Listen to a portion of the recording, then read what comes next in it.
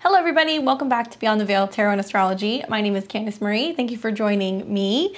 A little bit of extra videos that I'm going to kind of be sprinkling in the channel over the next month or so, just trying to create more content at the end of 2022. And as promised, I would come back and kind of do a part 2 to some of the videos that I already did.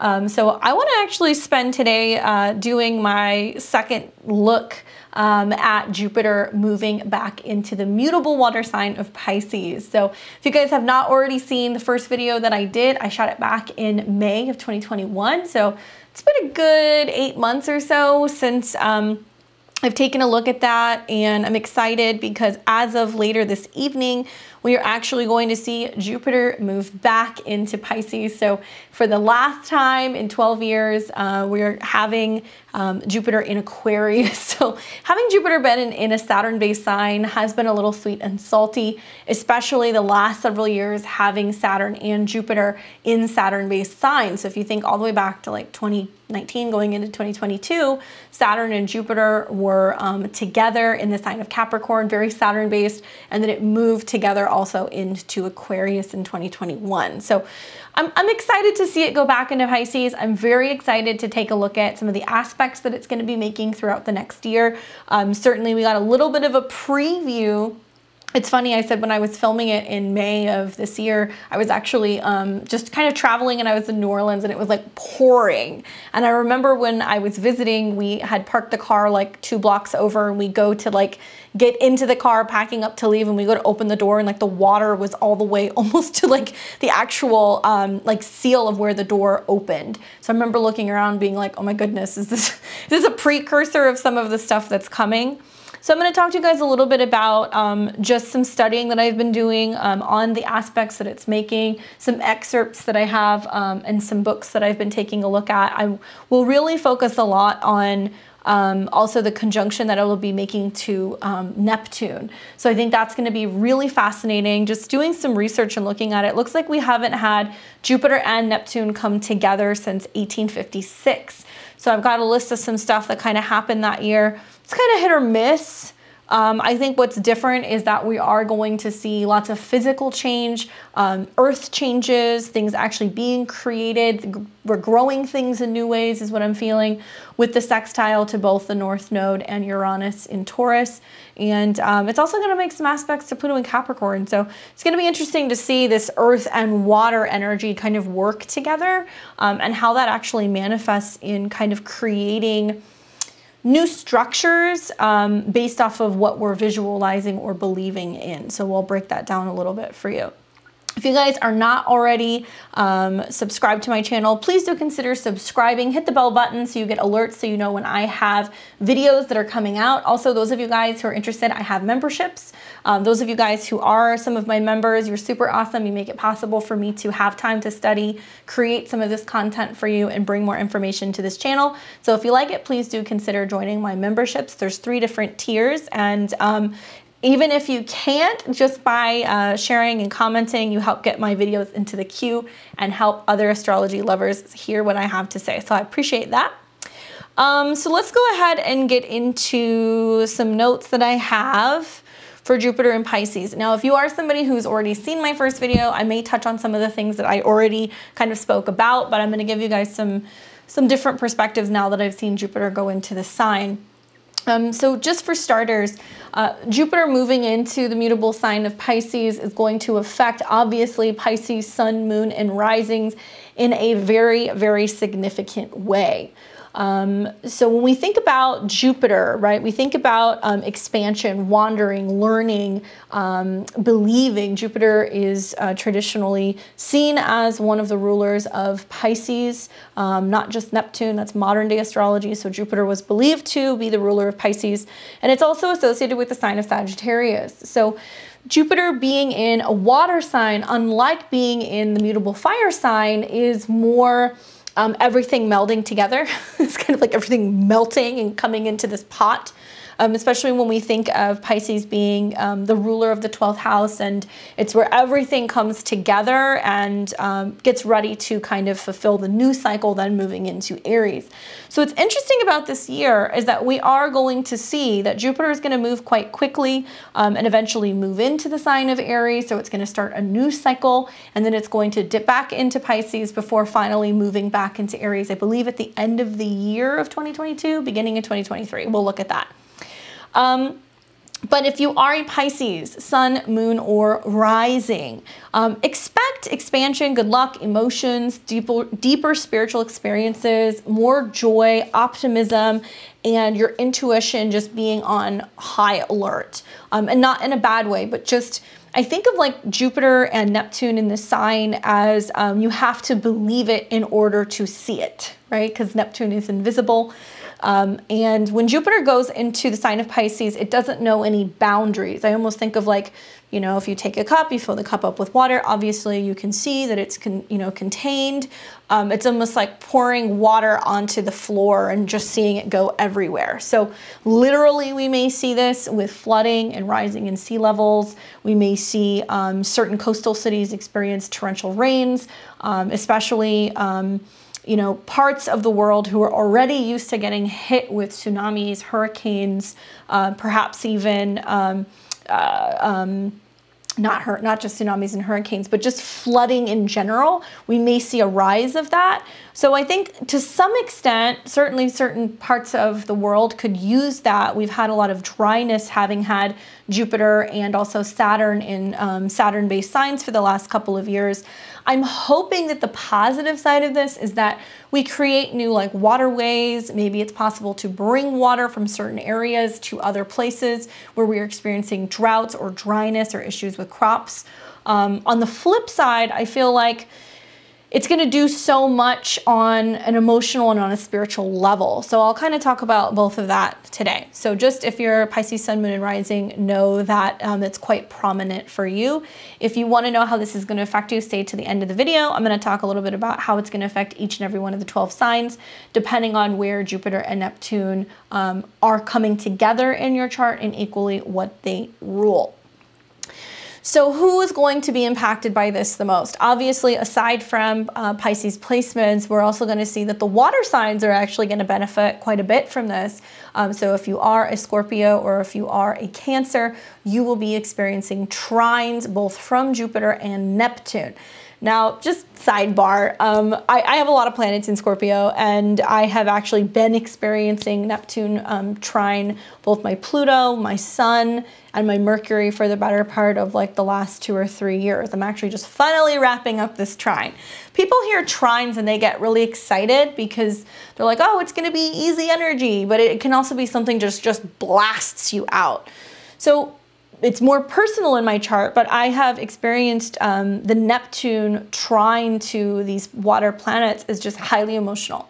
Very sensitive, really intense dreams, precognitive dreaming. It's also made me extremely sensitive to certain subjects, certain materials. So like eating certain things, drinking certain things. Especially liquids. I've just noticed that my tolerance for certain medications or even for alcohol has majorly changed. I think the other way that it has affected me is it has made me a lot more compassionate and understanding, and almost to a point where it's a little too empathic, where it can be hard to kind of differentiate my feelings or emotions from other people. So trines, although they are harmonious, they are the energy of Jupiter when we're experiencing a trine. Having these trines, if you are a water sign, may be extremely emotional for you. So you may notice that you're just more sensitive than usual. Maybe you're more aware of your emotions. You're crying at the drop of a hat, depending on where it is in your chart.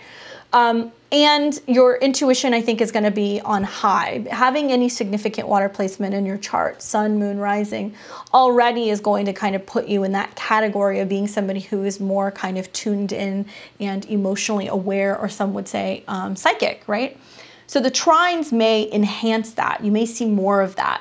And as it comes into conjunction with Neptune, which is intuition, spirituality, feeling very connected to everything, or feeling almost like this enchantment, is just going to blow it out of the water. So it's really important, if you are a water sign or if you have a water placement, sun, moon, and rising, that you're prepared for this, because water is very different than a lot of the other elements. You know, fire has a tendency to just want to burn things down, or it wants to actually initiate, or it wants to have conflict, or it wants to kind of like give you the razzle dazzle. Earth is very practical and very logical. So we see these steps that are taken and you have to physically change things. We've had a lot of air trines this year, so certainly we've seen that manifest as a real emphasis in communication and ideas and sharing and stuff and emails and technology. So it's going to be interesting to see the significant movement of Jupiter and Neptune together. Also working hand in hand with Pluto, which is, even in Capricorn, it's still a very kind of water energy, and also working with the North Node. So just be prepared if you've got any Scorpio or Cancer or Pisces placements, that you just may notice this wave of sensitivity, especially if it's making trines to, like, let's say your ascendant. You know, the body may be more empathic, more sensitive. If it's making trines to your sun, it's going to be more, I think, optimistic and much more spiritual, or in a sense of practicing your beliefs or mantras or meditations. But if it's making aspects to your moon or maybe even your Mercury, that's definitely, I think, going to be much more intuition, or your Pluto as well. You may, if you have like a, you know, if you have a Pluto in Scorpio, that generation, I think, is really going to feel this in a very big way. If you are a mutable sun, moon, or rising, so if you are a Gemini or a Sag or a Virgo or a Pisces, obviously. Pisces will have it a little bit easier. I think the other mutable signs are definitely going to feel. Jupiter squares, in a way, are more like overdoing it. Right? It's becoming too optimistic, or like thinking that you can hit certain goals and maybe taking on or biting off a little bit more than you can chew, right? So there may be this sense of certain squares amplifying situations in your life. Now, Jupiter squares aren't so bad. You just want to watch overdoing it. So like Jupiter square the ascendant may manifest as this feeling of needing more space, especially if Jupiter is going into your 4th house, you know, and it can also affect your waistline. There can be a sense of you gaining weight. So Sag risings can experience this, as can Pisces risings placements. But the mutable signs, I think, are going to experience it as like growing pains. Jupiter says, like, hey, we got to go big or go home. And there is some need to expand on these areas of your life, especially being a mutable rising sign. You're going to experience the square to all 4 angles of your chart. So it's going to amplify and get the wheel of your chart to turn, and kind of open up your 1st, 4th, 7th, and 10th all together. So I know those of you guys who are especially Sag and Gemini placements this last year, you're like, I've had enough, I'm done with the eclipses and the nodal changes. But I would say actually the transit of Jupiter into Pisces, it may make you more emotional, but I think it's also going to make you realize that you have the most growth that's going to come from really paying attention to your visions, paying attention to where you expand River Pisces in your chart, that in a way there is like this spiritual enlightenment that's going to happen, which then in turn affects everything else. So like I said, I'll talk about how it's going to affect all of the signs. Don't worry, stay to the end. Earth signs, I mean, listen, you know, earth and water makes mud, right? So those two together mix very well. I'm especially excited to see the earth signs benefit from this, because we have Uranus, obviously, that's in Taurus. We're going to have the North Node that's in Taurus. We've got Pluto that's in Capricorn. So I'm really digging how this is going to positively affect Tauruses, also Capricorns, and yeah, pretty much all of the earth sign family. You're going to see that things really kind of come together quite nicely for you. So Capricorn, Taurus, Virgos, you guys are all going to see those sextiles, which is more of Venusian energy. It's going to be the energy of kind of supporting one another as long as you do that work. So it's almost kind of preparing you for in a couple of years when we start to see Jupiter moves through Aries and then it moves into Taurus and it'll conjunct Uranus, that there can be some sense of abundance somewhere kind of that you've been building towards for a very long time. So what themes are we going to see with Jupiter moving into Pisces? So I think of like spirituality being extremely popular at an all-time high, right? So, you know, Pisces being themes like meditation, astral travel, lucid dreaming, you know, shamanic work in some traditions. I believe the 12th house can represent that.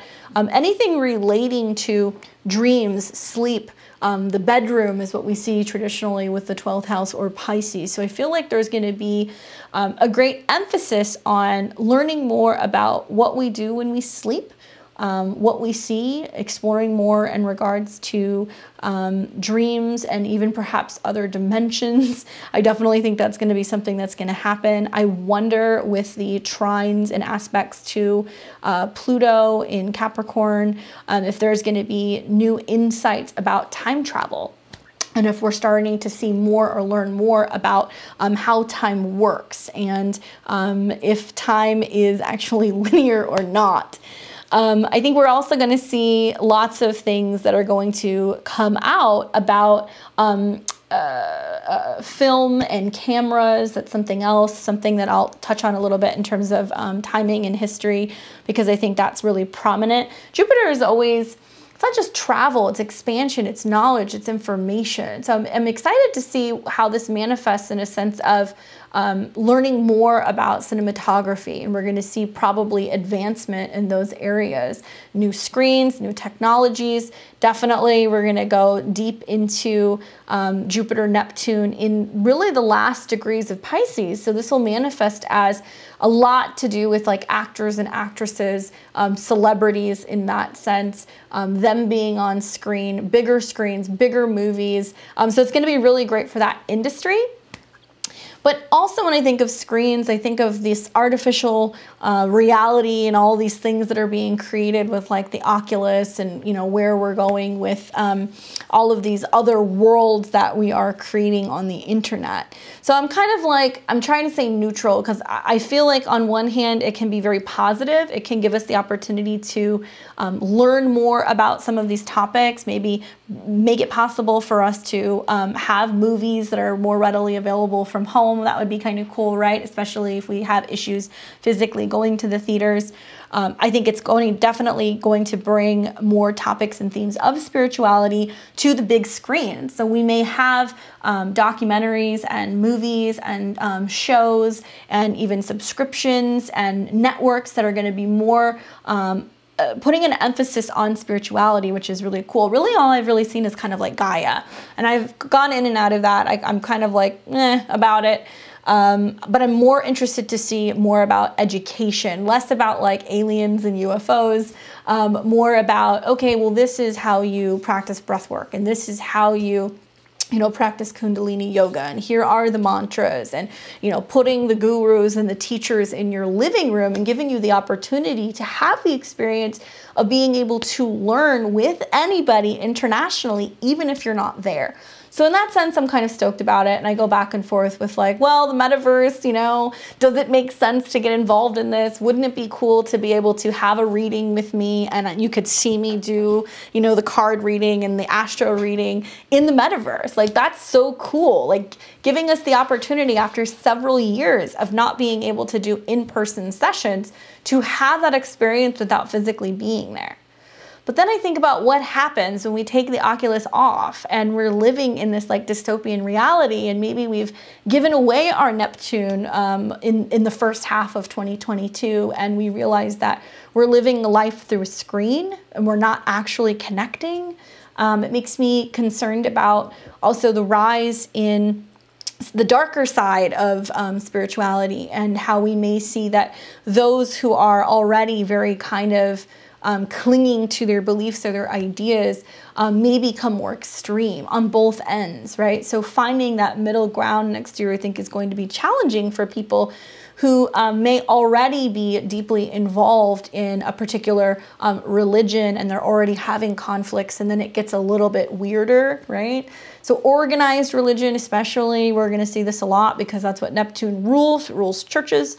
You know, Neptune and Jupiter coming together, I think you're going to see the possibility of like a real chokehold in certain organized religions, and this feeling of needing to maintain certain practices and beliefs and rituals, right? On the flip side, it goes both ways. So it's not just going to be about possibly like the Catholic Church or certain religions getting a little weirder or kind of more fixated on their beliefs and their views. I think of like somebody running around with a sign on Hollywood Boulevard being like, the end is near. Like, this is the kind of stuff we're going to see next year. But spirituality, right? And spirituality being something that's so mainstream that in a way it's like, you can go on Amazon and you can buy your sage and you can buy all of your spiritual goodies and things. And it's so readily available. It's definitely a trending topic with Jupiter and Neptune coming together next year. But are we becoming a culture where it's just, we just accept anything at face value? It's like, oh, just buy this and it'll magically make everything go away. Or, you know, pay me the $1,000 to go through an online course to become a shaman, right? So it makes me wonder, like, you know, is this going to be something where we're just accepting anything that's being fed to us or being told to us, right? So I guess some of the cons that we would see would be like excessiveness, loss of boundaries, talking or teaching about subjects that we really don't know anything about or we can't fully comprehend, being immersed in screens, drugs, alcohol, energetic drains, escapism. So it's like we're gonna see both. And certainly I'm aware that the Jupiter-Neptune conjunction is happening before, in 2023, we see Saturn ingress into Pisces, right? So I'm thinking down the line that over the next couple of years, we're going to see Saturn go into Pisces, Saturn will conjunct Neptune, Saturn and Neptune are going to be the last degrees of Pisces before Neptune and Saturn actually begin to ingress together into Aries. When will that be?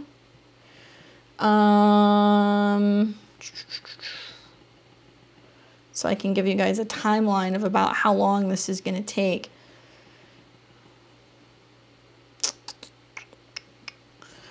Looks like both Saturn and Neptune will be in Pisces in 2024. But we see Saturn and Neptune begin to ingress spring, summer of 2025.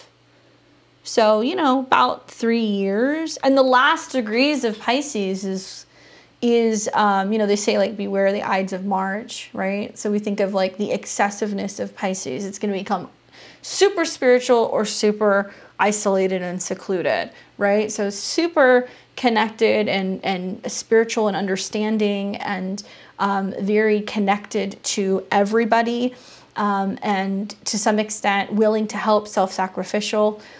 Or it's going to be everybody in like kind of pandemonium and panic mode and fear zone, right? So things get a little weird and wacky as we come to the end of any mutable sign, but especially Pisces, because it's where everything is kind of unfolding before we start something that's new. So it may be an interesting couple years here before we get to that point, and maybe at some point, maybe we do see the fall of organized religion. I mean, I know that that's a little crazy to say, but I have a feeling that that's kind of the direction that things are going. You know, there's definitely going to be suppression. I think they're going to try to also suppress secrets and secret societies or cults or anything like that also. So that'll also, not just because of the conjunction, but actually the sextile to Pluto that is taking place as well. So we'll talk a little bit about that. What am I excited for? How it's going to impact creativity and the arts. I think that's the one thing that is going to be the most amazing, is almost like this renaissance period that is going to come about from this next year, especially when we start to see that like Venus ingresses into Pisces. So that'll be happening a lot, pretty much the whole month of April. You know, Venus and Jupiter coming together in Pisces. I don't think it gets any sweeter than that. And it's definitely going to be very welcomed after watching Venus getting closed between Mars and Saturn in Aquarius. When does that happen? So we've got Mars and Venus that are going to come together after this very long retrograde. And that'll be happening pretty much the whole month of March. And then once we get Venus away from Mars and Saturn, it calms down a little bit and it'll conjunct Neptune and Jupiter around April, you know, 27th on. So yeah, I mean, there's just, it's going to be kind of hit or miss next year, I think, with the Venus transits. And if you guys want to know more about that, I will probably have already put it out. Watch my New Year's video where I go into all of the most important transits of 2022. But yeah, getting back to how it's going to affect, you know, art and creativity, I feel like perhaps maybe through the isolation, there is going to be a lot more divine inspiration and connection to the higher self and ways of being able to express oneself. And perhaps maybe that was the point all along. I've thought a lot about like what the purpose has been of the pandemic, you know, why we have been here, why we have been isolated and separated. Because to some extent, when we think about Saturn or when we think about the energy of to step back and be alone and reflect and have that, you know, Saturn can be a depressive energy. We think about what that creates for us, and it gives us that moment to start thinking about our beliefs and then building back up and going back uphill. So we're coming out of 2 years of being isolated, not being really around people, being or living to some extent in fear of a virus, Neptune. But we've seen the rise of some artists that have come out with some pretty awesome new music, some pretty awesome albums, or coming even out of seclusion or hiding themselves. Look at what's gone on with Britney Spears this entire last year, this fight that's been going on to free her from her conservatorship. And now she talks about, you know, making music that's more authentic to her and not wanting to perform. We look at Adele, who's really kind of come out and made quite a statement with just all of the physical changes, but also probably her, I would have to say, one of her best albums yet.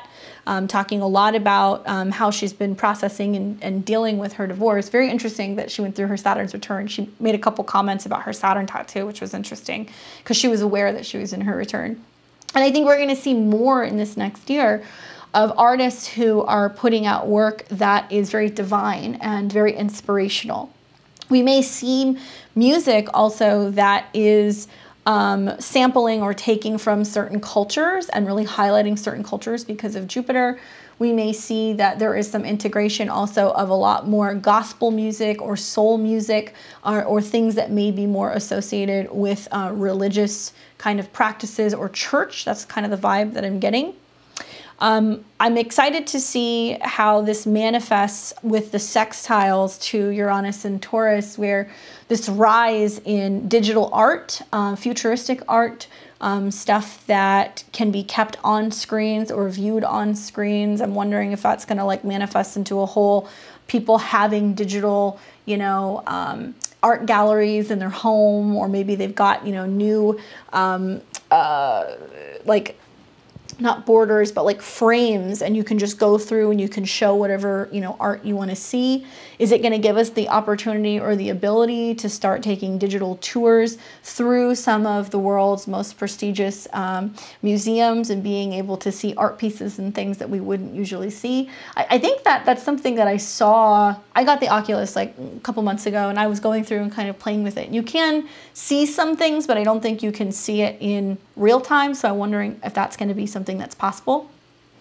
But I'm really excited to see what it does for you know, art and music in general, and that it's really going to produce some great stuff really all next year. And it doesn't necessarily have to come out next year. I am learning as I get more and more into creating these forecasts that, yeah, there's the benefit of doing it early before, you know, we see planets ingress into certain signs. But I have found that I really like working with the planets actually in that sign when I talk about it, because it's going to be a little bit easier to kind of touch base with that planet. So I'm sure I will talk more about this probably in February, March, maybe even May of 2022, and just kind of wrap this up, because it will eventually ingress into Aries for a little bit. So then we'll get a sneak peek of Aries. The downside, though, is that I think we're going to see just a real uptick in escapism and drugs. And I guess that can go one of two ways. Escapism being more like wanting to isolate ourselves and not acknowledge certain issues, emotional, spiritual, psychological. We may find that there is a tendency to lean on Neptunian things, so becoming more fixated or in a way reliant on certain pharmaceutical companies or medications. Alcohol, you can't really talk about Neptune without talking about alcohol or liquids. And so I'm wondering if that's going to materialize as just people using substances more next year to cope, right? And so I think about, you know, what's going to happen in 2022. God forbid we're in a situation where we see a continuation of social isolation or limitation or social distancing, and the effects that it's going to start to have when Jupiter and Neptune come together, if people are going to start really having some real spiritual crisis issues, which could perhaps lead to a rise in, of suicide. So, you know, I don't say that lightly. I really don't. I think that it's not talked about enough, you know, this year, that we've seen so many people who have been actually dying from overdoses, so many people who are dying from having complications from depression or other psychological issues as a result of the isolation. We're not getting it out there. We're also seeing all kinds of stories in the news about basically drugs being tampered with, there being a rise of people who are overdosing from fentanyl and other issues like that from narcotics, being cut with other things. So that's not going to go away. We're going to see more of that. In fact, that might be something that's just a real uptick, especially I would say the first, 3-4 months of 2022. On the other side, we could see commercialization of addictive substances, and we may see that certain countries start talking about or opting to basically make it possible for people to partake in that legally, and that there may be a way to commercialize these substances and make it possible for people to take it. So I don't know, it's like, I guess that if there's proper studies, like we think about, what we're doing with like psilocybin and, people learning more also about DMT, or perhaps what they've been doing this last year that I've heard a lot about is like people using like ketamine for depression. I don't know, I'm not a doctor. I just feel like we're going to see more of this. So it'll be interesting to see what they come back with after these studies are done, especially with the aspects that it's going to be making to the North Node, which is focusing more on what's grown, what's natural. So I'm interested to see more natural kind of grown remedies and things that may be kind of like, psychoactive stuff that you could take that would be on the earthly plane, not something that is created in a lab. Although Pisces does deal with chemistry, so we may see a real uptick in things that are being created in labs. So we talked a little bit about how, religious and spiritual fanatics are going to grow. I think we're definitely going to see some cult leaders and some people who are going to be appearing as a result of these conjunctions, and not in like the scary way that you would think, more in like the I am holier than God, I'm the second coming of Christ type stuff, or I am the reincarnate of Buddha type stuff. I think we'll see a lot of this. I laugh and I think about, what was it, like Joel Osteen? I think they found like, thousands of dollars hidden away in his wall of a church, I think, or was his house, I don't know, but and that was found by a plumber. And I remember like reading the article being like, oh my God, that's the sextile to Pluto. And we're going to start to possibly see where the lines between donation and stuff that's illegal and more kind of crime oriented are coming up, or where certain organizations are actually committing fraud or you know, tax evasion, Pluto.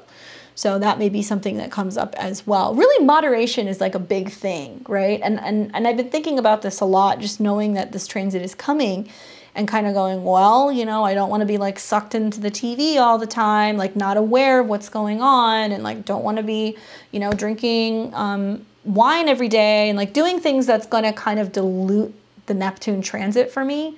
And, you know, to each their own. Everybody's got to go at it, you know, their own way. But I feel like I'm a big like coach for telling people to like not give your Neptune away. Anything that's going to cloud your intuition, anything that's going to keep you from sleeping, from dreaming, from connecting.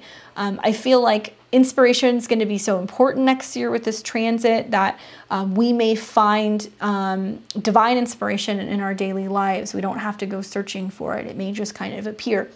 Especially sometime between, I would say, like mid-February and May. That's definitely something that you guys are going to see happen, especially when Venus and Jupiter kiss next year.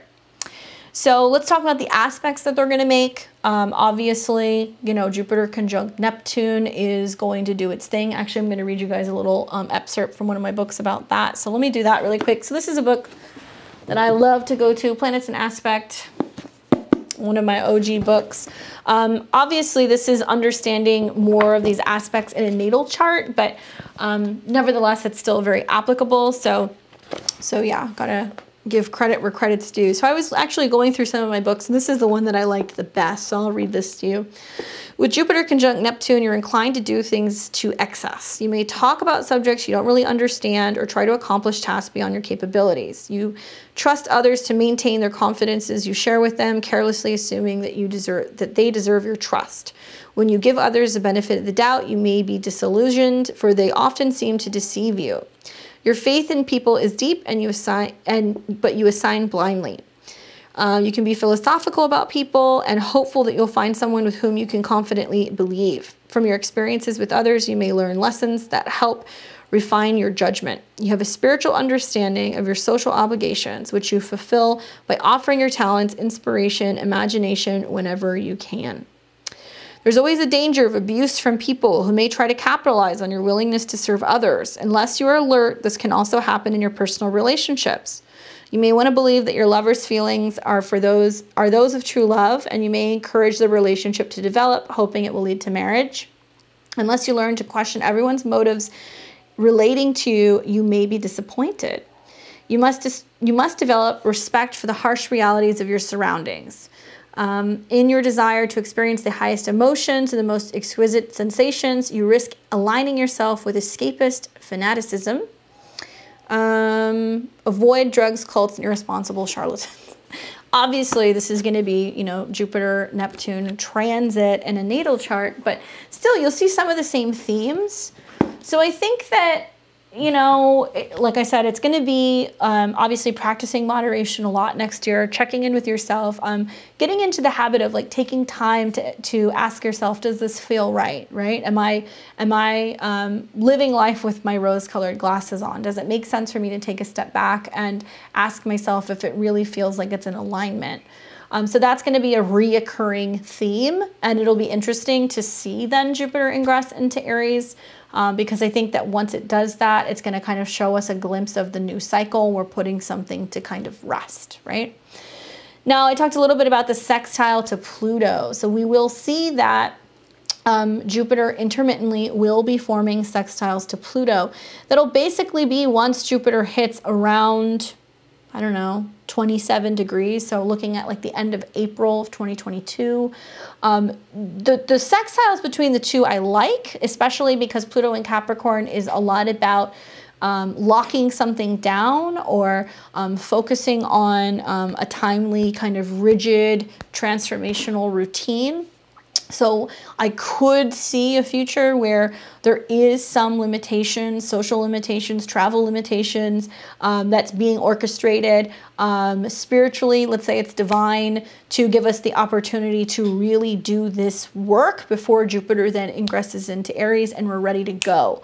So there may be this feeling in 2022 of like the new year not quite being ready or new really until the end of May, once Jupiter has ingressed into Aries, and then also Mars will move into Aries as well. So I'm not telling you guys to hold off until May, June to do things. Obviously the world doesn't work that way. But we are going to see that things are just going to start flowing a little bit better, and we're going to start seeing things stick, and there's more clarity, and we're going to have more freedom and the ability to be more assertive and start new chapters when it comes to our personal beliefs. So just be mindful of that. Pluto is powerful and Jupiter is the visionary. So I could see where, I guess the positive side is a lot of like, okay, this is this time schedule, I'm sticking to this, this is my routine, this is how I do things. I believe that I'm coming into this new way of life. I believe that this is what's necessary in order for me to evolve. So that's the positive side of it. The other side of me kind of goes, well, Pluto in Capricorn is very much going to be about control and limitation. With the sextile to Jupiter and Neptune, it's like we make these sacrifices for the greater good. Like, how many times have we heard that in this last year, right? We heard it a lot when Jupiter and Pluto were in a sextile to Neptune. We saw a lot of control and limitations over that and sacrifices. And I think we're going to see it a little bit more until Jupiter moves into Aries. So two sides of it. And then what I'm really liking is the trine that we are going to be seeing between Jupiter, Neptune, and the North Node. So the North Node will be in Taurus, really getting us into the body, getting us into a state of how we physically feel, how we eat, where our food comes from, what feels good, pleasure, our relationship with pleasure. So I'm liking the aspects that are being made here pretty early in the year, actually. Let me look at this. When Jupiter starts sextiling the North Node, pretty much as early as, you know, the end of March 2022. Once Jupiter is getting to like 21-ish degrees, so you're going to see that at the end of March, beginning of May.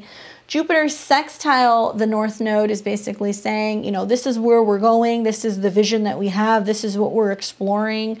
I feel like that's going to really help us get more so into the physical body. So we might see that there's like a lot of teaching and learning and education about food, how we grow our food, where our food comes from, what we're putting on the television relating to food, but also a lot more people wanting to learn more about finances, what's going on with their money. A lot of people buying programs and all kinds of things on the internet to learn how to invest, to learn how to, you know, mine crypto. Like, there's going to be a lot of that. There's going to be business for that that's going to be coming up. We're going to see a lot of, I think, financial gurus that are going to start kind of arising. There may be this beautiful merger between psychic, intuitive, predicting, maybe even astrology, right? I think, I mean, and we're seeing it on the internet. We're seeing a lot more people who are like, oh, I'm a crypto astrologer. You know, I follow the trends of the moon cycles and when it's going to, you know, go up and when it's going to go down. That's quickly becoming an astrological niche on the internet. So I'm anticipating seeing more of that. Maybe people who are in the financial world who are becoming more interested in what people are predicting, and some kind of merger there. You know, we've seen a lot of astrologers dip into it. Maybe we're going to see people in the financial world who are going to start hearing what astrologers have to say, or what certain market predictors are seeing for the future. I think we're going to start seeing more opportunities to grow and work with hydroponics, and maybe growing food indoors, vertical farming, growing and working with the ocean, you know, how we are exploring more of the ocean, Jupiter, Neptune, and Pisces, going to further depths in the ocean, learning about what's there, learning more about, you know, the life that are within our seas, and the potential for renewable energy to come from water, the potential for us to explore and find new places or even new treasures is the kind of the feeling that I'm getting. There's the possibility that we uncover something in this next year that's very valuable from water. Are we going to find Atlantis? Man, I hope so. Are we going to find some pirate ship that sank and had a ton of gold coins in it? Maybe. You know, we may find something that we find very valuable in the water, but it can also be that is a energy source, that we start learning more about turbines and other things and how we can clean up the ocean, preserve the ocean, and find newer ways to be able to energetically, Uranus, keep this planet going, right? I think that on the flip side, there can be some real damage that can be done physically to the earth because of water. And I talked a lot about that in my first video, but we may see major changes in sea level, you know, certain coastal cities that experience massive storms, flooding, and real issues also with just water tables in general. So that's something else that I would be just aware of with these aspects. Now, when I go through time, just a couple things that I picked up from the last time we had the Jupiter-Neptune conjunction in Pisces, 1856. Just a couple things that kind of piqued my interest. One was February 19th, 1856. This is probably the most interesting one. The tin-type camera patented by Hamilton Smith in Ohio. By the way, this is from brainyhistory.com. I just pulled up the year just to see what was most interesting. First national meeting of the Republican Party in Pittsburgh took place on February 22nd. That's interesting. Let's see. Opera House destroyed in a fire. The Covent Garden Opera House, that was March 5th. So the conjunction was happening like March, April. Georgia becomes the first state to regulate railroads. That's interesting. What else? What else? What else? Peace. That's something else. Jupiter Neptune is peace. So we may find that there are certain issues with conflict, especially within certain countries or borders. That just came to mind as I read this. March of this year, Russia signs Peace of Paris, ending the Crimean War. Let's see, April 3rd of this year, gunpowder in church explodes, killing 4,000 people in Rhodos. Peace between England and Russia, the end of April of this year.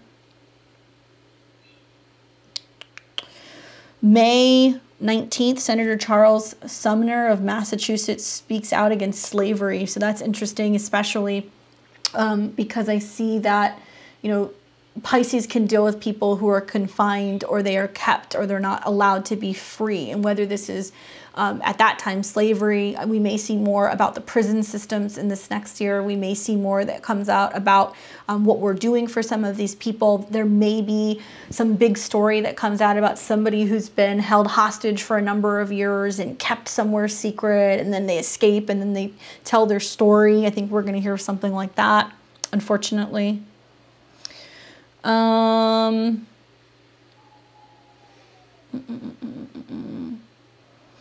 are the ones that I found probably the most significant. Obviously, there were things that happened this year that spilled into the following year. I guess the one other thing I would say is the October 24th Constitution of South Australia is adopted. I think that's going to be interesting considering we're seeing the Jupiter-Neptune conjunction happening again and just the state of what's been going on in Australia with how they're handling the lockdowns and COVID. So that'll be something interesting to kind of watch. Just quickly, I want to show you guys also some of the more significant dates and how they are popping up so you guys can make a note of that. So let me get these up for you. So let's pull this up. This is the real-time clock. So Jupiter's going to move into Pisces later this evening.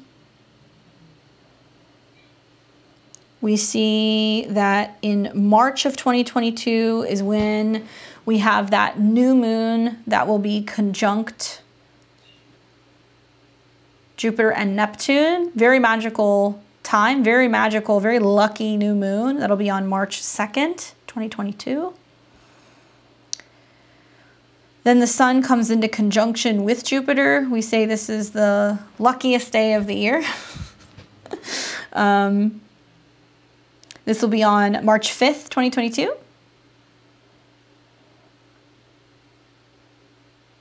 We see the stellium of planets, Mercury, Jupiter, Neptune, and the sun all in Pisces mid-March. That's an interesting time to watch. Definitely like a lot of feeling like things are wrapping up.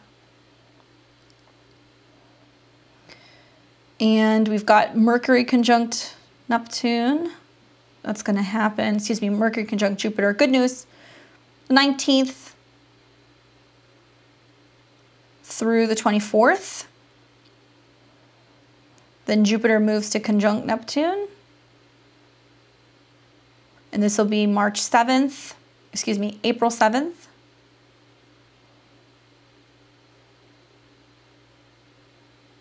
Venus joins the gang, so this is some particularly sweet transits, April 26th. Venus-Jupiter conjunction on April 30th. And then Jupiter moves into Aries on May 11th. So we get that real sweet bit. And you can see it's kind of weird because we still have, you know, Mars that's in Pisces. Definitely not the easiest place to have Pisces. And then it's almost like we're off to the races with something at the end of May of 2022. Now, Jupiter will go into the sign of Aries. It will retrograde back into Pisces right about mid-October.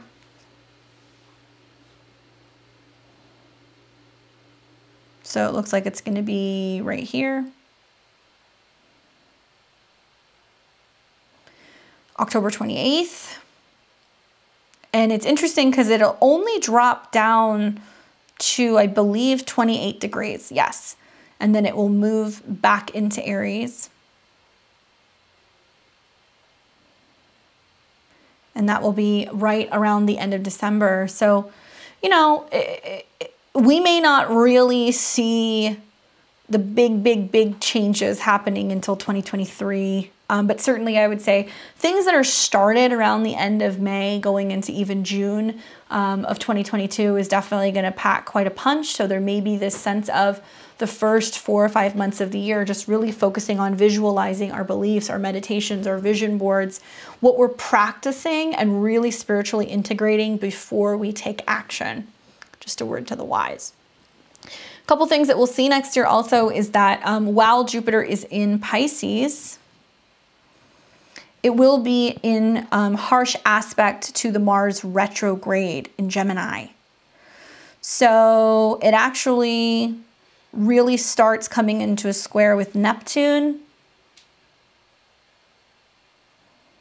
This will be right around October, early October. Mars square Neptune is like, where are we going? But it's also going to retrograde back and then continue to square Jupiter.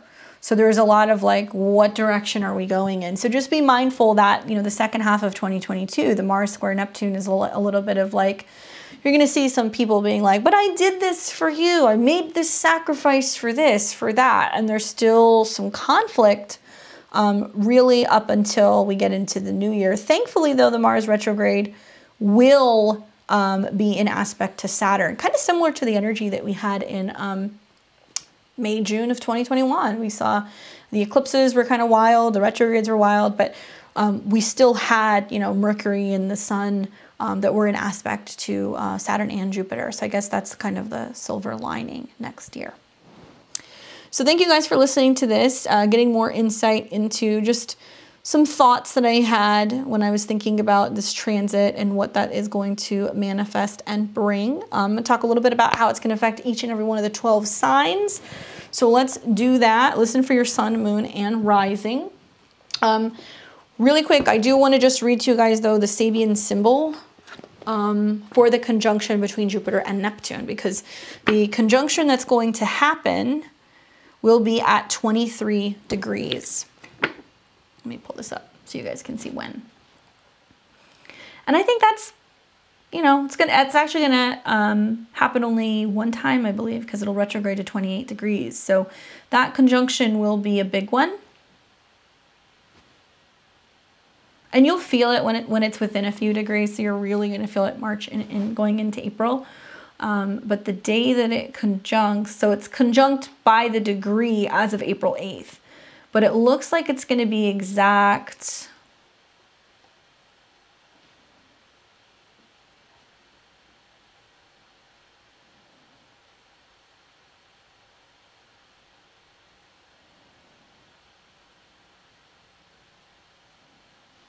On April 12th, 2022, just a heads up. Venus will be in Pisces too, so that's not bad. We've gotten all out of the Saturn stuff.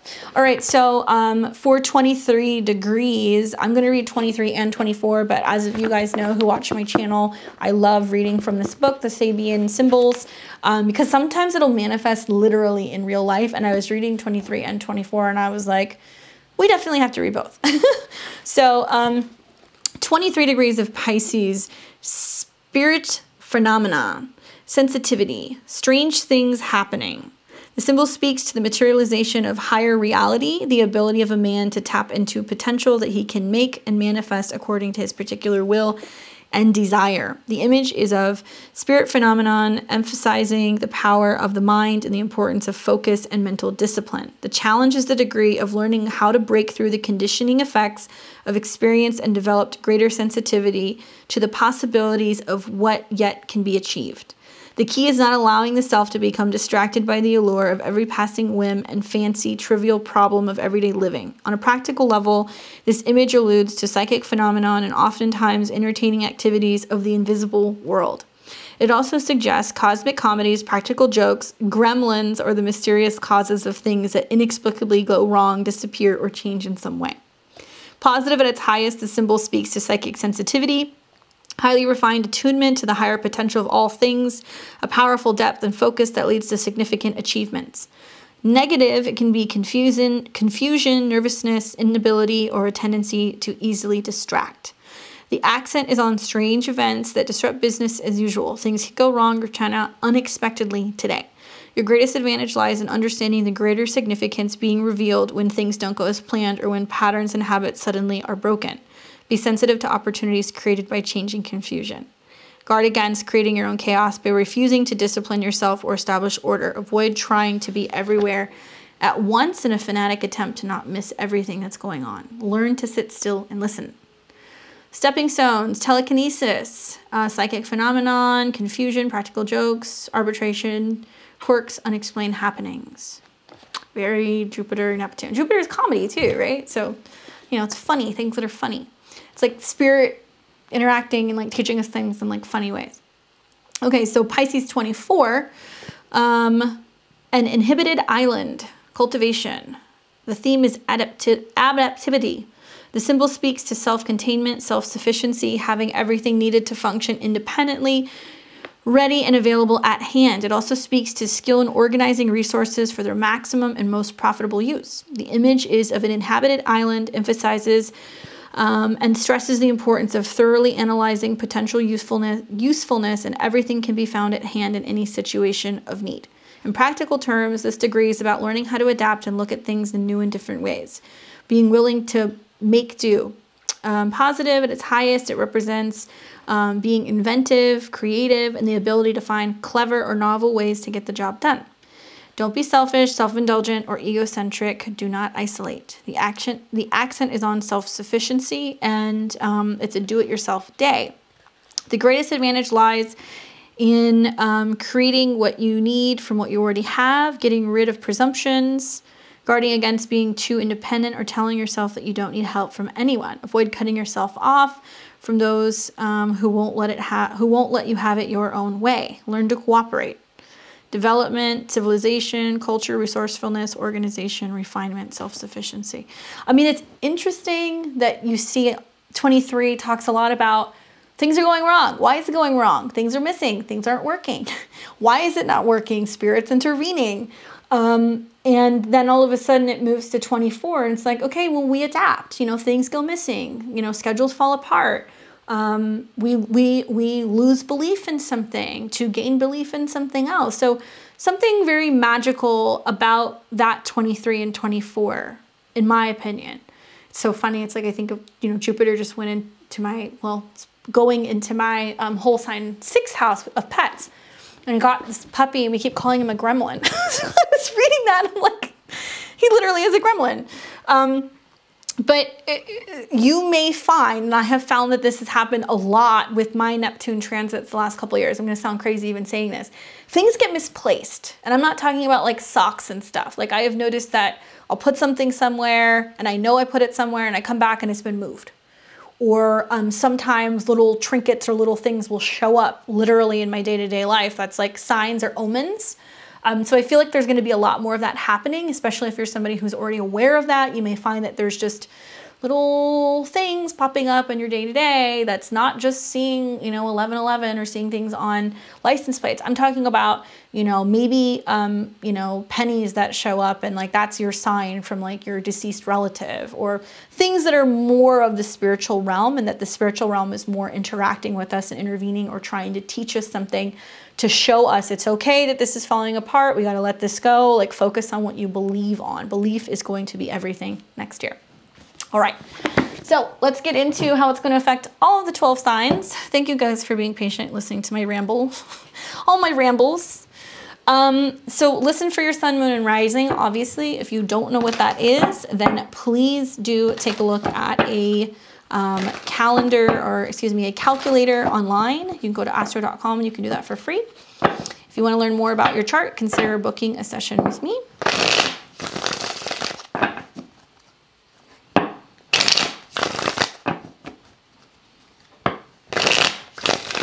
All right, so for Aries and Aries rising, you have got Jupiter moving into your 12th house.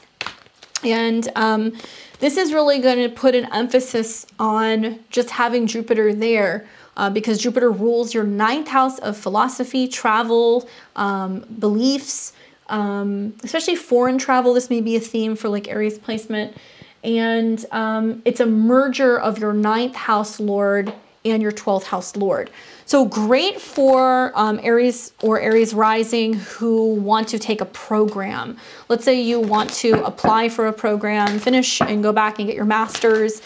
Maybe you want to start teaching. Maybe you want to start learning more about an ancient or a mystical practice. Maybe you want to learn more about tarot or astrology. Great year for that. You may be in either the learning phase, applying to a program, or you may be teaching yourself. That's very possible. Jupiter being conjunct Neptune in your 12th house makes me feel like this is going to be a year where it's definitely about the invisible world and what you're manifesting, what you're dreaming, what you're feeling like. You may feel a little bit more isolated. There may be a sense of you needing a little bit more downtime, a little bit more rest, but it will be well worth it when Jupiter then ingresses into your sign in the spring going into the summer of 2022, because you're going to hit the ground running.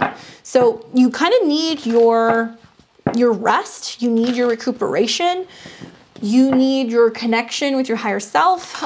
There's going to be a lot of business that you're doing possibly behind the scenes, or traveling and working in a foreign place or something like that before it moves into your sign, okay? Now, when these two come together, yeah, I know you're a fire sign, but your dreams may be especially visual and very strong. You may experience miracles as a result of this transit. And it can have you doing some kind of like distance learning, or maybe learning by screen in some way. That's something else that can kind of pan out for you as well. So any of these things can apply. Obviously, this is general, just based off of your rising sign. Hi. Sometimes the tarot is so sassy, huh? The Hanged Man, which is literally the card of Pisces. It is the card of Neptune. It does talk about holding and waiting, being in suspension, feeling like you're caught, needing to make a decision, needing to take time to reflect before you make a choice. a sacrifice that you might make in some way. It's like, well, maybe I can't be going on my luxury vacations because I really do need to go back to school and get my degree. It may be that you decide that you want to learn more about the legal process of starting a nonprofit. And you're like, well, I got to invest time or energy into that. It can be about yoga. This is a card that is seen, and it's very much connected to that suspension of being between two worlds, being half in and half out, and the connection that you have with your higher self, and taking that initiative to put yourself in a position of really tuning into the spiritual energies within the body. So you may be finding out more about this. You might be learning more about secret or magical traditions as well. So if you're somebody who is wanting to go deeper into this, somebody may appear that introduces you to it, kind of gets you into it. They're not quite the Hierophant, right? They're not quite the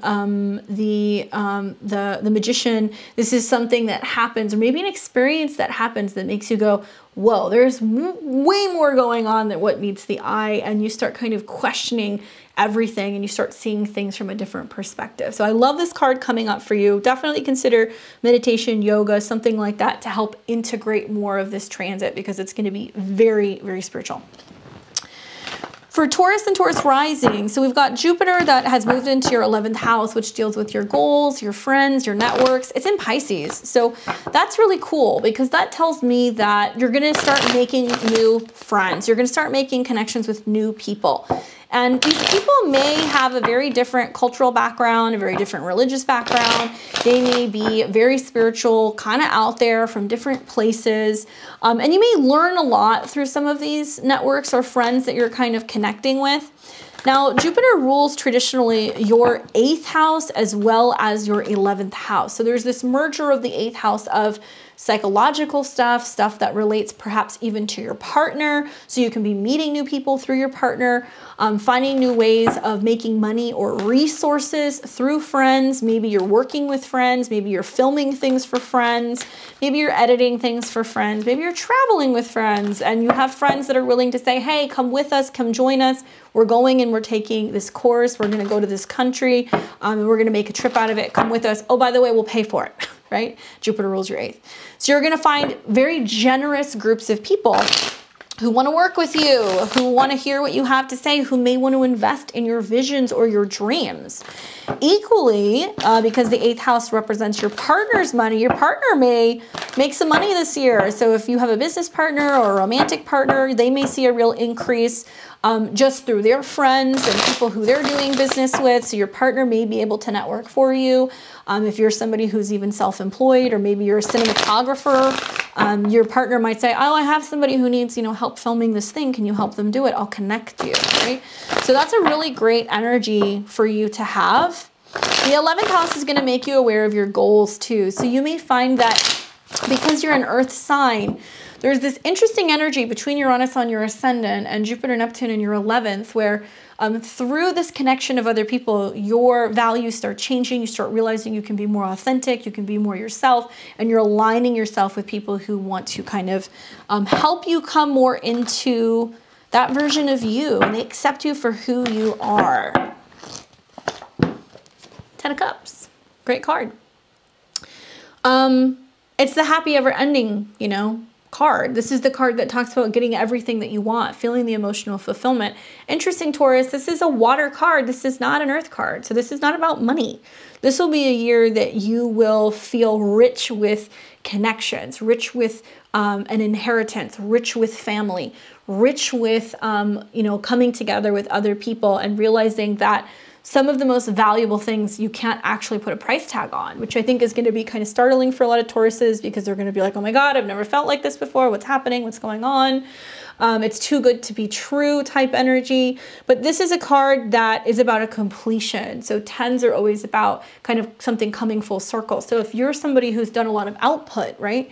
Helping other people, giving your time to others, bankrolling things, it's almost like that comes full circle and it'll come back to you, and you can be very emotionally moved because you're like, oh my gosh, I never thought that somebody would want to help me, or that somebody would want to partner with me or assist me in some way. So very emotionally fulfilling for you, Taurus.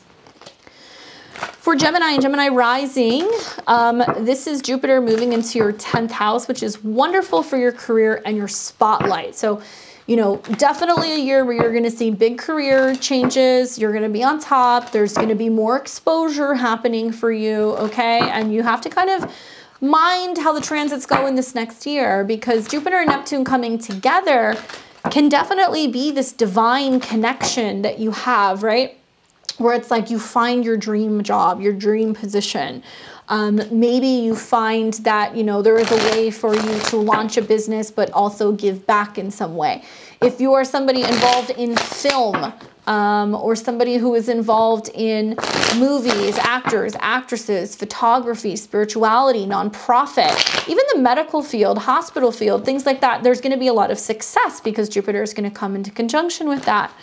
However, Jupiter rules natally your 7th and your 10th house. So having Jupiter go into your 10th house is like extra good. The 7th house Lord moving in, some Geminis will start a business with a partner this year, whether it's their romantic marital partner, whether it is a business partner they take on. If you're somebody who represents clients, you may have a very high-end client who comes in, or a very famous person who comes in, who then in turn kind of bumps your career up in a very positive way. I get the impression that there can also be a sense of, with your 7th and your 10th house energies coming together, some Geminis may actually make a decision to change their title this year. So it's like, I was an employee, now I own my own business, or you know, now I'm the boss, or now I'm married. So there can be some status changes also that are happening because Jupiter is your 7th house Lord. So a partner can approach you this year and go, hey, what if we, you know, worked together? What if we built something together? And I would say stay open to that, you know, stay open to that. You have a lot of great ideas. It's definitely been a huge building period that's been going on for you recently. But the North Node is now moving into your 12th house, which is saying that working behind the scenes in a private space, having an office, working with even studios or bigger businesses or companies are very likely. So there is going to be a sense of you getting recognition, but it may be because of somebody else. So you may own the company, but somebody else may be the CEO. You may have a business, but your partner may run everything and be the face of it. So don't get lost in whether or not you're getting enough appreciation out there is one thing I would say for you. Okay, you're gonna have it pretty good. All right, so let's see what the cards have to say. The Death card. This is not a bad card. This is talking a lot about the transition, right? I think about like the South Node is moving through Scorpio, so it's actually going through your 6th house. So maybe you give up one office space for another. Maybe you go through a change or a transformation and a rebalancing of energies. This is saying something's got to die off for something new to happen. I know a lot of Geminis and Sagittarius have really been going through these changes in this last year with the eclipses, but there's one thing I know. If you're a Gemini who's gotten rid of partners that weren't working, maybe you left marriages, business partnerships, whatever, it's kind of like going back to the drawing board and being willing to start over. This is a card that's also dealing with Pluto, okay? And so, you know, I think about Pluto being an aspect to this for you. I think about, you know, Pluto being in your 8th house, and it's really talking a lot about wealth and wealth building and investments and loans. And you may be dealing with a sense of like rebalancing money with other people, or needing to get investments, or needing to take out loans, or handling debts in order for you to get ahead. So there's more of an emphasis on saving that's coming up, or making larger sums of money. And I would say don't be afraid of this. This is a big theme right now, Venus going retrograde in Capricorn, that's getting all of your resources and finances reorganized so that way you can actually bring in more. So don't fear the change. Don't resist the change. Lean into it and know that it can actually be very good. For Cancer and Cancer rising, so we've got Jupiter in your 9th house, expanding the opportunities to publish, to teach, to travel, giving you the opportunity to also like film and things relating to documentaries or teaching things, and maybe traveling to foreign countries, maybe traveling by sea. That's something else that I could see happening for you. I think about you also being able to have the opportunity to see this merger of your 6th and your 9th house Lord. So you may be somebody who needs to learn more about organizing your schedule pertaining to travel. You may be somebody who learns a new task or You have some new skills that you're applying to your work this year. The 6th house can also deal with people that you hire that help you. So it's like you may need an assistant this year to get everything done. You may need a dog walker. You may need a housekeeper. There may be something like that that kind of helps you balance out your 6th house so you can do more of the 9th house things that you want to do, right? Which could be teaching, traveling, what have you. This is a beautiful aspect for you, Cancer, because it is in a sister sign. So you're going to see trines that are happening, and the trines are happening actually from your 9th house to your ascendant or your sun. And we've also got the south node, which is in Scorpio. So the south node is in your 5th house. So lots of creative energy that's coming through for you. I get the impression that it's going to give you the opportunity to pivot a little bit and learn how to work with other people. And it may not always be about your personal projects, but it will bring you the creative satisfaction that you're looking for. I think about the south node in your 5th and I wonder, like, are you needing to feel more inspired? Do you need help with your children? Do you need people to help you take care of your kids so you can travel and work and do more? That may be a theme that comes up for you as well. If you are a Cancer who is in the midst of some legal situations, maybe perhaps you're dealing with a lawsuit, maybe you're waiting for something to be published, maybe you're waiting to get accepted into a program. Holy cow, these are really good transits for you. And I think that you're going to find it can manifest as like a dream trip, right? I have like a lot of like Cancer risings who are planning really significant trips next year to go and be by water, or they want to go and see all of these famous art museums, or maybe they want to go and see this really, you know, famous church. These are the kinds of things that may start kind of panning out for you. Justice. So this is cool because it's actually telling me that I think when Venus moves into Pisces, you're going to see some of the most amazing karmic situations happen, right? I can't help but think of like Venus and Neptune and Jupiter coming together also in your 9th. And I'm wondering, is there love at a distance? Is there a long distance romance? Is there a love affair? Is there a ceremony? Is there a glorious wedding? Is there something like that that happens as a result of this transit? Very possible. Justice is also about rebalancing the scale. So it's kind of suggesting that it's about organizing everything a little bit better emotionally, maybe making more room for partnership, making more room for romantic relationships. Some Cancers may be coming out of this situation of the Venus retrograde at the end of 2021, realizing like, you know what, I really do want to get married. Maybe you got engaged, maybe you're planning a wedding. On the flip side, those of you guys who did not fare well through the Venus retrograde are going to be like, I need an attorney. I need to be able to make sure that like this is handled. I need to get a divorce. You'll have the support. There's going to be fairness. You're going to have fairness in partnerships. So if you do decide to part, it may be amicable. Or on the flip side, you may be somebody who ends up coming out of it and getting like a settlement, or you may end up getting spousal support. You may end up getting like an actual legal settlement that can happen. So not necessarily a bad card. It looks like fairness and balance, justice is going to be on your side. For Leo and Leo rising, so this is Jupiter in your 8th house. Holy cow, Jupiter in the 8th house, it can go one of two ways. So on one hand, it can be like this excess of money coming in, right? It can be, remember, Jupiter magnifies. So it can be more money, more problems. You make more money, you pay more in taxes. You charge more money, you take out more loans, you pay higher interest. There's higher money that you need to pay back. So just be mindful of how that energy works with the 8th house, because there's always an exchange there. Now, the 8th house is very emotional, very transformational.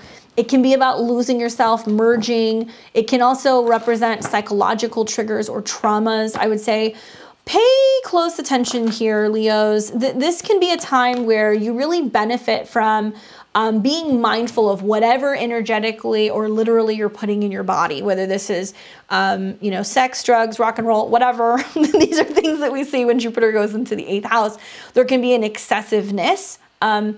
But on the flip side, there can also be like benefactors that come into your life where, you know, maybe you meet somebody who is just the right person to help you you know, take a new position and they're willing to give you the salary that you want, right? So I think about like the sextile that's going on between your 8th house and Uranus in your 10th house, where you can get a very lucrative position offered to you out of the blue. It can pay very well. It can give you all kinds of great benefits and insurance and stock options and like be super killer. And you have the opportunity to make a serious fat amount of cash. I feel like that's very possible. I have seen lots of female clients when they go through this transit where it's just really great for meeting wealthy guys.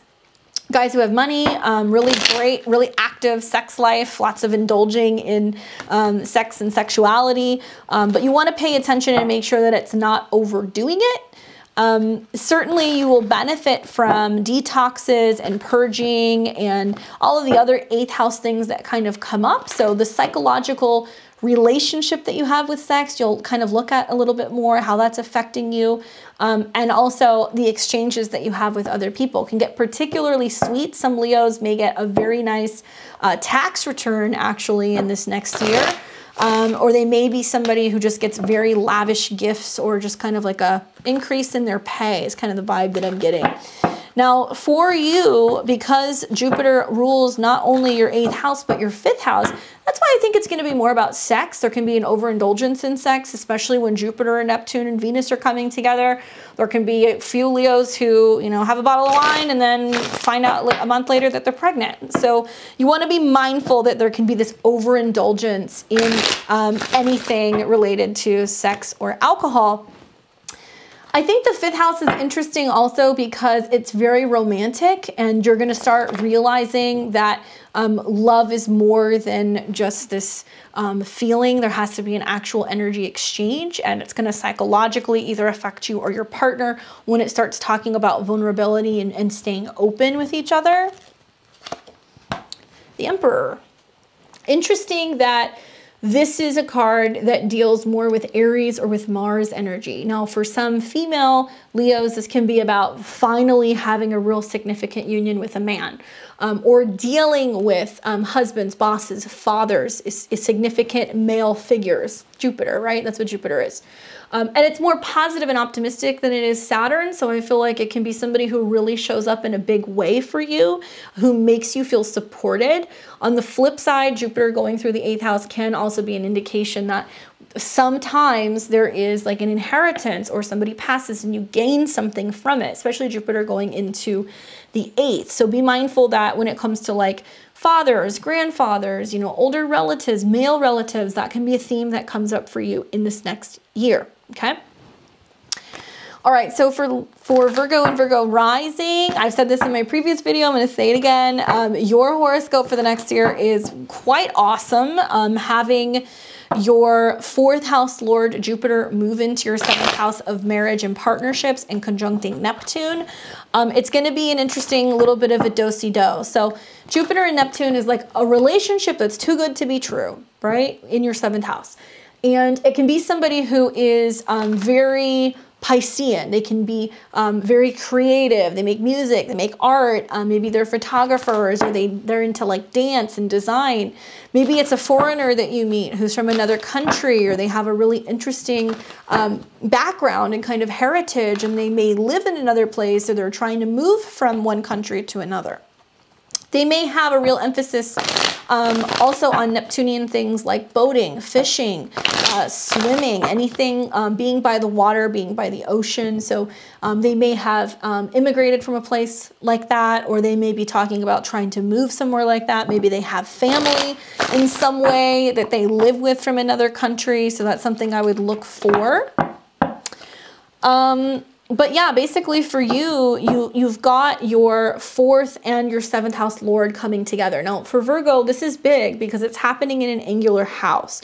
Similar to Gemini, this is going to affect you in a big way, where it's not just going to be your 7th house, it's going to affect also your 3rd and your 4th house.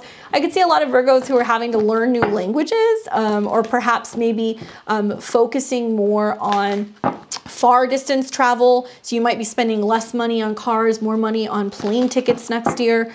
Maybe if you take a trip far away, you end up meeting somebody who lives in a different place. Maybe if you go to school in a new program somewhere else, you meet somebody new. So regardless, any which way I cut it, I mean, these two coming together, the higher octave of the Jupiter-Neptune can be like, whoa, this is the person I've been waiting for. This is it. It's very like Disney romance kind of scene. On the flip side, the Jupiter-Neptune can be somebody who indulges too much in alcohol, too much in drugs. Maybe they are super Piscean. They're not very grounded. They're kind of in, they're kind of out, but you will see some theme of having to learn how to be more emotionally available for a partnership. So if you're liking what's going on with the Venus retrograde in your 5th, where you're cleaning out the heart space, you're getting ready for dating, you're starting to talk more about love, romance, children, even marriage, all of that is being aspected between your 5th and your 7th house all next year.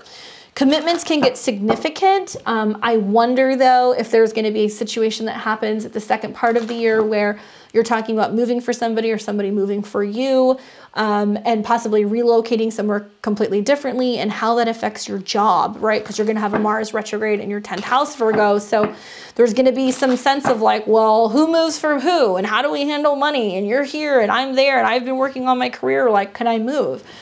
So it'll be that. It may also be whether or not you're actually willing to have a status change, if you're willing to be married, if you're willing to partner with another person. The Tower, yikes. To me, this is the Mars energy that I was talking about, that the more challenging energies are going to come the second half of the year, where it's like, well, do I want to be a parent? I don't know. Do I want to be somebody's wife? And you may be a little bit all over the place with that because of the squares to Neptune. This is what I think. I think that if you are a Virgo or a Virgo rising who's already kind of gone through the conflict, where you've had the issues with the mutable squares and also the eclipses, and you've cleared that out, you know that that energy is present, so you can avoid it, right? So this can actually talk about like the clearing has already happened, the epiphany has already happened, the crisis has already happened, to make you more so aware of what it is you do need to do, right? Whether it's being more assertive and aware that you can have these kind of Neptunian energies in your life, or kind of going, oh my gosh, I've been floating off in the distance, like, now I'm X amount of years old, I want to be married, or I want to partner with someone, or I want to have a kid. So that's going to happen. What I like about the Tower is it's saying that certain events will transpire to get you on the path. So it's to kind of get you to the next phase. So there can be a dissolving of certain relationships that weren't quote unquote meant to be. So just be mindful of that. All right, so for for Libra and Libra rising, you've got Jupiter going into your 6th house, which deals with office, coworkers, pets, health. You've got Neptune that is there. Jupiter rules your 6th house. It also rules your 3rd house of communication. So you've got this merger of your 3rd and your 6th house Lord in your 6th. New languages, I can see, learning new languages. Finding like a office space or a schedule or just a daily routine that's more in flow and it feels good. Like I'm Libra rising, so I keep thinking about like, I want my routine to feel like I'm in a state of meditation, not like I'm running around having to like do everything. So I think it's going to be a process of working on that through the spring for you guys.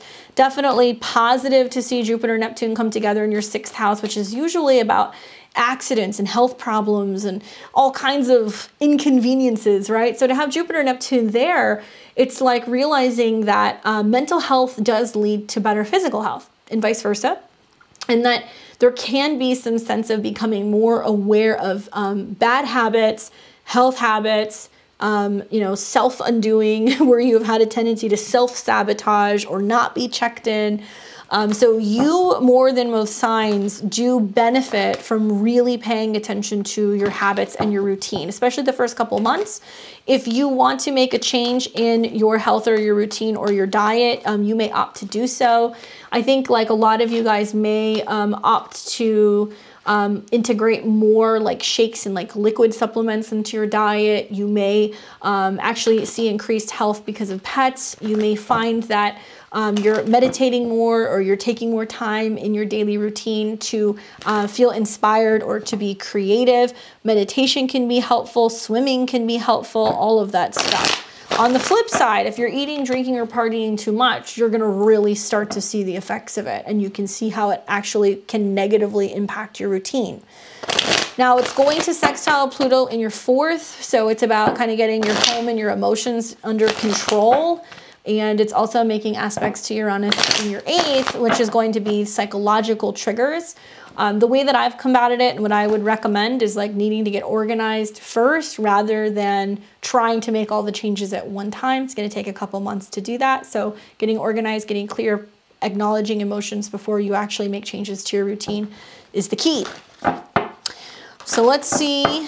Also, you guys might spend more time either teaching or studying next year. That's something else that I would see that may happen. And you're going to find some kind of work that you really connect to deeply on a spiritual level that you feel like is some kind of give back aspect, you know, wanting to help people, wanting to feed people, wanting to teach people. So there may be something that you can do that's going to be almost like opportunities for like nonprofit that'll come up in this next year as well.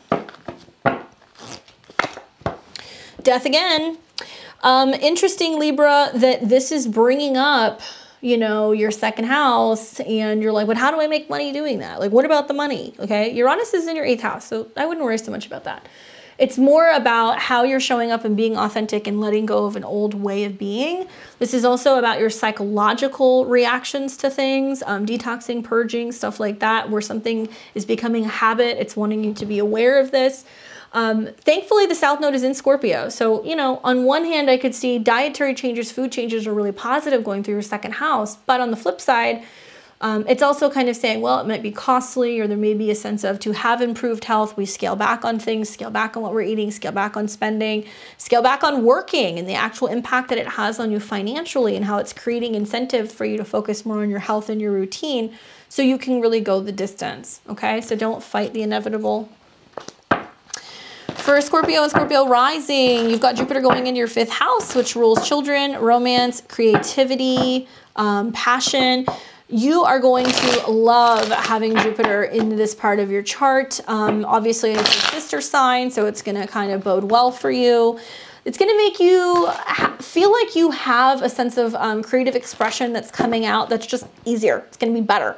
The 5th house is about, you know, the ego and how we create and what we create visually, right? Because Pisces, Neptune, Pisces.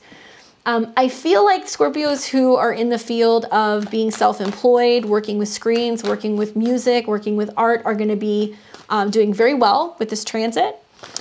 Jupiter in your chart is the ruler of both the 2nd and the 5th house. So making more money or more expenses relating to job or relating to children. If you are a Scorpio who's looking to get pregnant, be careful. Jupiter in your 5th house can make that happen, especially when the Sun, Venus, Jupiter come together. So watch for that. When Mars goes through Pisces, definitely a very fertile time. It's going to be great for those of you guys who are wanting to get back into dating. So if you have felt like there's been a bit of a dry spell, you might meet somebody and fall head over heels in love this year. And usually that happens when Jupiter is in your 5th house. There is something that you fall in love with. But it can be a hobby. It doesn't have to be a person. It can be a dog. It can be a baby. But being that it's in a feminine sign and it's very receptive and it's going to be making aspects to your sun, moon, or rising, it does increase the odds and the likelihood that there is going to be a pregnancy. Now be mindful that this is also sextiling Uranus in your 7th house. So there is this energy of, oh, I fall in love, I get married. Oh, I'm pregnant, we're getting married. Oh, we're married, now we're pregnant. So those energies are gonna work with each other quite a bit all year round. 2nd house is great and increased money. So if you're somebody who, likes to gamble, if you're somebody who likes to bet, if you're somebody who works with the markets or anything like that, because that's all speculative, 5th house, you may make more money. But there can also be increased costs because Jupiter rules your 2nd house because of children, but likely it's a sacrifice you're willing to make. Or if it's a hobby, it's a sacrifice you're willing to make. Or if you're launching a business, you'll invest money into it because you know that it's going to make you happy. Just watch for overindulgence, over partying, things like that can happen with Jupiter being in your 5th house. No shit. So So this has come up for several people. Don't fear the change. I'm gonna pull another card because I don't know, just still. This is your card, Scorpio. So this is definitely talking about changes and transformations. But I think what's interesting is that this is representing yourself. You are the one who is experiencing change. You're afraid of happiness. You're afraid of vulnerability. You're afraid of being in love. You're afraid of having a kid, whatever.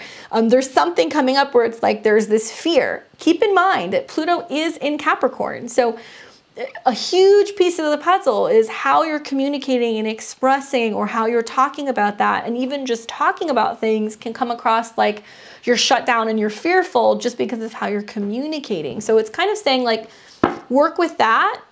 The bottom card was the Eight of Swords. So it is feeling like limitation, or there is some aspect of feeling stuck and not knowing how to move forward. Scorpios and Scorpio risings are working a lot of this out right now. This is happening in the midst of the Venus retrograde. You're going to have a Mercury retrograde too that's going to be happening.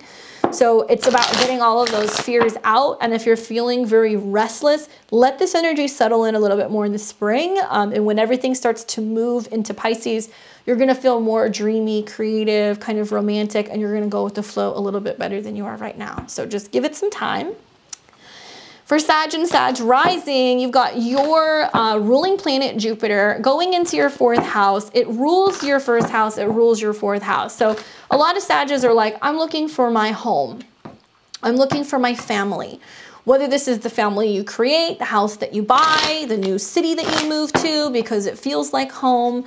This is going to be a theme that's coming up for a lot of Sagittariuses. You know, I feel like it's about also your emotions relating to yourself and your body. You know, the 1st house has a very kind of Aries feel, and the 4th house is very Cancerian. So it's like, I move into a new house, but I'm still single. You know, I moved to this new city, but my family's not here. A little sweet and salty. It's definitely going to give you the opportunity, I think, to reflect on being more open. I mean, you're super wanderlust, but being willing to take chances and venture into the unknown. Don't be afraid to move away from home. Don't be afraid to move into your own space. Watch what happens when all of these planets are in Pisces. You might find the dream home. It might be in another country. It might be across, you know, the city. It may be a place that has pools or close to lakes or bodies of water. We want to get you guys into a period next year where your home feels very zen. So there's a lot more spirituality going on in the home. Maybe you have the place feng shuied. Maybe you're having an altar space in your home. It's very much making it your own. Now, Jupiter in the 4th does expand home and family. So certain family members may get married. There may be kids that come in. You may have an addition to your home. So if you already have a place, you might be looking for another, or you're expanding your family literally. Or, you know, there can just be new people who are coming into the home in general. I feel like for Sag and Sag rising, there is this sense of them really changing the way that they look at family, and that family may not have to be actual literal family members. It can be friends and people who come into the home and people who you share space with.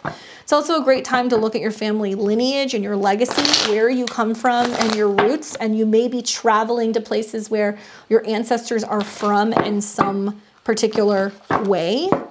Definitely more emotional for you this year though, and there's a lot of reflecting on things emotionally and learning to let things go, especially when we're seeing the South Node going into your 12th house. There can be a lot of trauma healing, releasing that stuff, letting go of past life things that can really kind of help you open up more. Nine of Coins, so certainly having the cash to do it, treating yourself well, maybe decorating your home, making it feel very comfortable, adding nice things, luxurious things, really giving to yourself, not just because you can afford it, but because it's a way of you showing, you know, maybe my body is my temple, so I'm investing more in my body, and I'm also investing more in my home because I want to feel comfortable. Something like that can be going on. But this is a woman who's capable of doing things on her own herself. So for some people, it can also be, you know what, I want to have kids, so I'm going to adopt, I'm going to do it myself. I want to, you know, buy my own home, but I'm going to do it without a partner type vibes. If you are a single mother or a single parent, it can also be that you're doing it, but you enjoy doing it. There's something about having your own space and taking the initiative that makes you feel good. So that's awesome for you, Sag.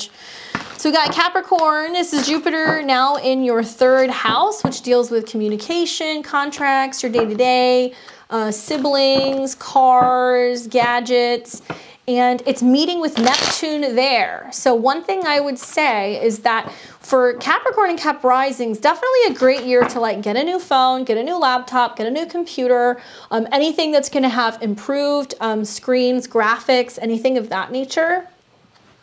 I also feel like it can be about improved communication with certain family members or neighbors also as well. So that's something else that can come up. Perhaps maybe you get a new car, maybe there's more road trips, maybe there's more journaling, writing, communicating, learning more about self-help and self-awareness. That's something else that I think that might happen with Neptune. Especially because Jupiter rules your 12th house, that some of you guys may be picking up books on, you know, healing psychological traumas or learning about past lives or learning how to read tarot. Definitely Jupiter and Neptune in the 3rd, such a great transit to learn how to read tarot cards. Or learning more about automatic writing, or just getting more into the habit of journaling. So if you're somebody who's like a screenplay writer, or you're trying to sell a script, or you're trying to write a TV show, great year if you've got some of these aspects, because you might find that something significantly gets picked up and there's this stream of consciousness that's happening as you're writing. Learning a new language can be great too, especially if you're planning on doing some traveling. Anything pertaining to documents or paperwork and travel should also go well. So if you're somebody who's trying to get legal documents processed for visas or anything like that, it should go positively. Ace of Cups. Speaking more sweetly, right? Just communicating and loving life and being super kind to other people. I love the sextiles to your ascendant. I feel like whatever transits Capricorns are going through December, January is extremely humbling. You may write about it. You may share your ideas. Great time to talk about that process. I think of like Jupiter, Neptune is like getting more into like voice work or vocalizing or singing or starting a podcast, right? So talking about what you love and what you're passionate about and focusing more on positivity. Sweeter relationships in general, especially with 3rd house people. Siblings, family members, stuff like that.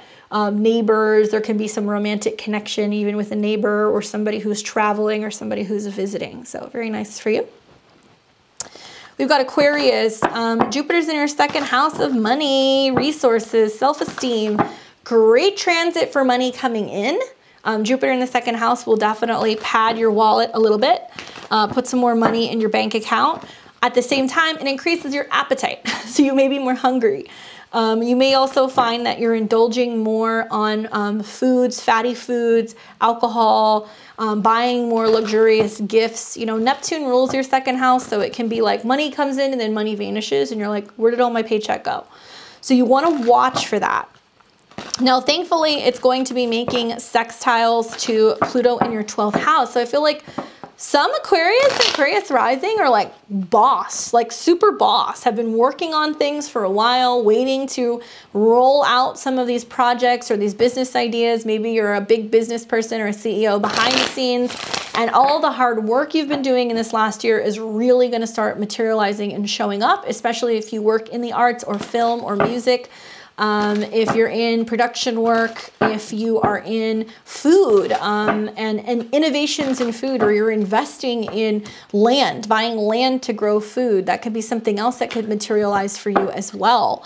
You know, Neptune rules in your chart, obviously the 2nd house, but Jupiter rules the 11th. So some of you guys may start businesses with friends. You may make more money with friends. You've started some kind of group or a collective. Which may materialize in like all of your financial goals are starting to come together.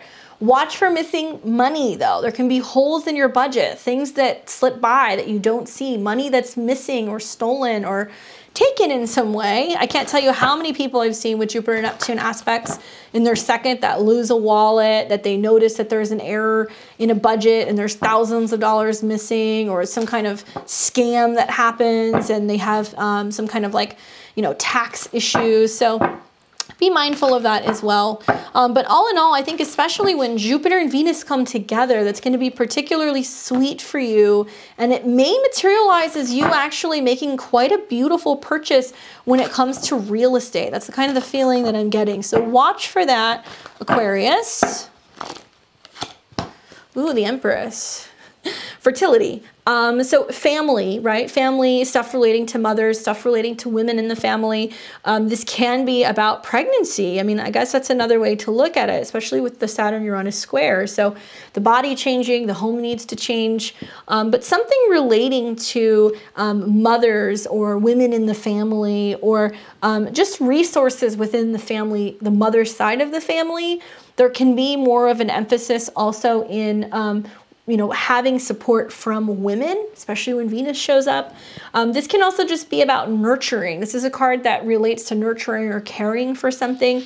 Beauty, cosmetics, that may be something that you get involved in or you're invested in some way. Or the arts, because this card is shown with the symbol of Venus. So this is also about business, but less in the mercurial business way, more in the Venusian, the money, the exchange type of way. So this looks very positive for you.